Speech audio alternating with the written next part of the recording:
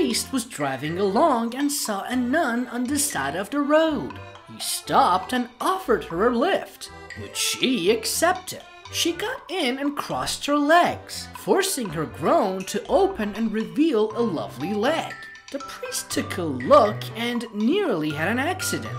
After regaining control of the car, he stealthily slid his hand up her leg.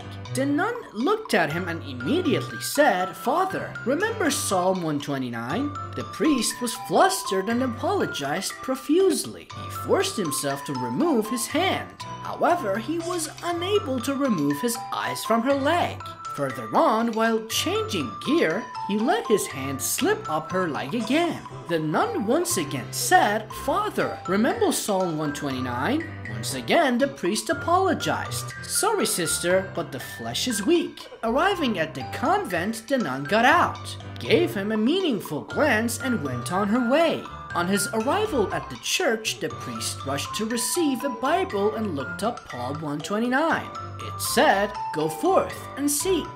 Further up, you will find the glory."